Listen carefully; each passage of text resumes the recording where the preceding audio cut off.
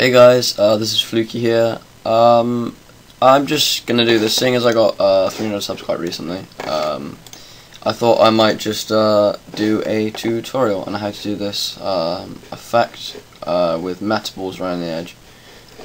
It's really easy once you get used to it. It's not complicated at all. I'm going to show you two ways actually. I'm going to show you first how to do the metaballs in the middle, just random ones, and then the ones that go around this logo. So what it looks good on round logos like DZ and Dare and Zoo and stuff like that. So I'm just going to merge an AI, and I think I'll bring in the DZ or Dare logo.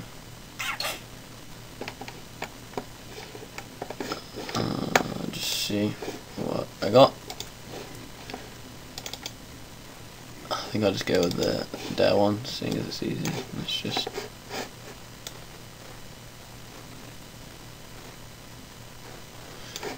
there. Okay, just bring that in the center. And just add nibs like normal.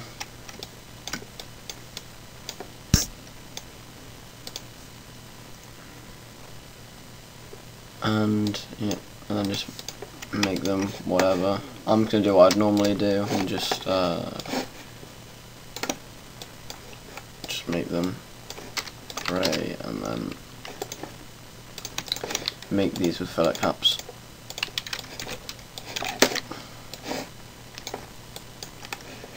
Alright, I'll just group them. Might just make it a little bit thicker as well. Oh, just make it a little bit less than that. Okay, so we got just the basic logo. So what effect I'm going to do, I think if I try and quickly find the original render, I had balls just going around the outside, which you may not be able to see on this because it's right zoomed up. I can't bother to find the original render, but it was going all the way around the outside. Right, so actually yeah, I'll do that first. So what I'm just going to do is I'm just going to create a shape. I'm going to go with a circle. Maybe make it a little bit smaller, just go with 50 radius instead. And I'm going to up this a little bit just to make it look more round. I'm just going to go to MoGraph and then go to Cloner, I think, yeah. And as you see, I do this at first. Oh wait, no, this is the other way. This is random. I'll just do this one first. Yeah, so you just go on to Cloner and go on to Mode and go on to Grid Array. And the way I like to judge this is I like to make sure they're just touching like this. Once done that, I'm just going to bring in the Metaball, bring the Cloner into the Metaball, and as you'll see, I just go really big. In this subdivision editor, I normally make it about 7, but your computer might not be able to take that. And normally I just mess around with these, so you just want it to be smaller. With this, I just want them just to be touching, so the gloopy bits a little bit. So I just put the whole value about 400, and the editor subdivision on this on 7. Once you've done that, open up the Metaball, click on the Cloner, go to MoGraph, go to Effector, and then go to Random, and as it will just throw them all over the place. Once you've done this, just go to there you go to Scale here, and check that.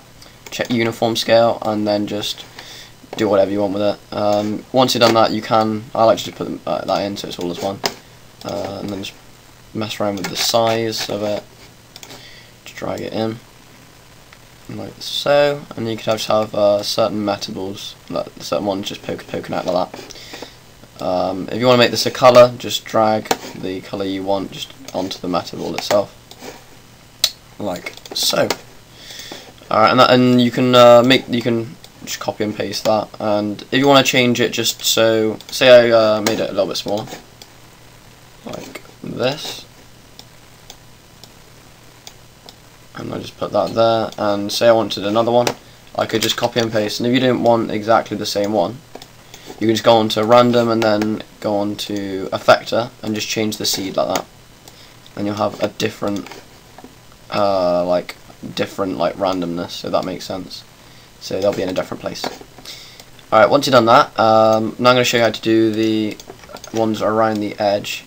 For this, once again, you just create a circle or a sphere, just up that again to about 50, make this a little bit smaller. Then you go into the same place you'll find Metaball and you click on Array, and you can drag this into Array. The first thing I'll do on this is just make it go around like that, and just make it 90 degrees basically in the here. Then I'll make the array a bit smaller and like that, and I just straight away put that into a Metaball, and you'll see I just have to do this 407 or whatever, or maybe not. There you go, you can just mess around with the whole value until I'll just do it just so they're just touching. And as you'll see, you can just put these around the outside of the logo like that. And as you'll see on, I'll show you this one again, I have like bigger than smaller than bigger than smaller going around the outside. And to do this, I just copy and pasted the array. I put it back inside the Metaball. I think I dragged it I either dragged it out or in a little bit, but with this one I'm just going to drag it out, and I'm going to select the sphere and just make it a little bit smaller. And as you'll see, it will just be a massive gloop at this point, so you might want to make both spheres a bit smaller. They go like this. Just grab that array and just drag it out. Alright, so, and then also, yeah, you definitely have to spin it just a little bit like that, so you can see them in between. Actually, I'm going to switch these two around, so I'm just going to put that one there, and then as you'll see, if I drag this one out like this, they'll still be like that, but it'll make that sort of effect. If I make this a little bit bigger so it fits around the Dare logo, like so, it just gives a nice effect. I just came up with it just on my own, just playing around with it. You can try your own thing with it, I don't see why not. Just keep on messing around with whatever. Once again, you just drag the colour on like that. You just got it going around the edge. I'll just do a quick render for you guys, just so you can see how this turns out. Hey guys, I'm back. As you can see, the render's done. It's just around the edge like that, you can just see. And if you want to, you can just completely copy me by just putting the links on the things. As the middle bit isn't really similar. I hate how it does that.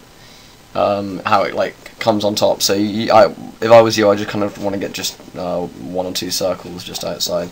Maybe a couple with neck to make it look a lot better. But yeah, if you have any other tutorial suggestions or anything you want, feel free just to either comment, or if you know me, just message me on Skype, or if for some reason you don't want to comment, just send me a message on YouTube. And yeah, hopefully I'll keep on continuing my basic GFX tut series, because I've kind of had a massive break from it. I don't know why, I just can't be bothered. So yeah, hope you enjoyed this, guys. See you again soon.